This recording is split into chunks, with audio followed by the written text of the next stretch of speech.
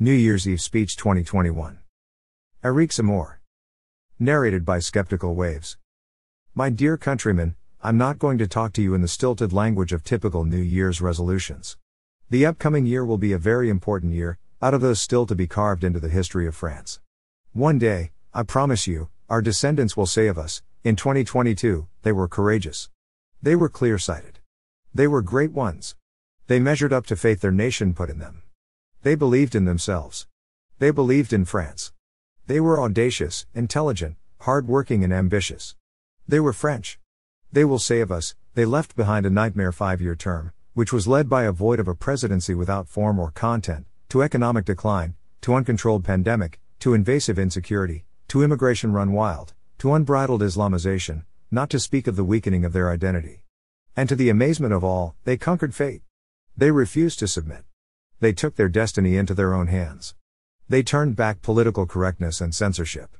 They convinced, and they vindicated, and they initiated the reconquest. They will say of us, they were the generation that refused to play the hypocritical games of professional politicians. They had the courage to see what is real. They had the daring of truth, armed with their history, their traditions, their culture, their way of life, everything that makes them proud. In 2022, they did away with tepidity, wiped out weakness and shattered mediocrity. They will say of us, they were the generation that brought back to an unrivaled nation the grandeur of its independence, the power of its commerce, the dignity of its farmers, the genius of its artisans, the splendor of its industry. They were free men of free France.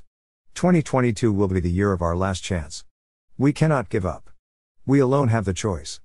I need you, your optimism, your enthusiasm, your power of conviction. On the evening of April 24, 2022, we will be renewed, this country with no other equal, that takes pride in belonging to no one, in submitting to no one, that obeys only its own destiny. The road is wide open before us. We just have to win. And we will win, because we have the courage, and we want it. We wanted it before. We have wanted it for so long. Now, leave doubt and bitterness behind us. Goodbye to weakness, resignation and submission. Goodbye, Emmanuel Macron. Hello, France. The reconquest begins tonight at midnight. The future will be proud of us. Our children and grandchildren will be proud of us. Happy New Year, from the bottom of my French heart. Long live 2022, long live the Republic, long live the reconquest, and above all, long live France.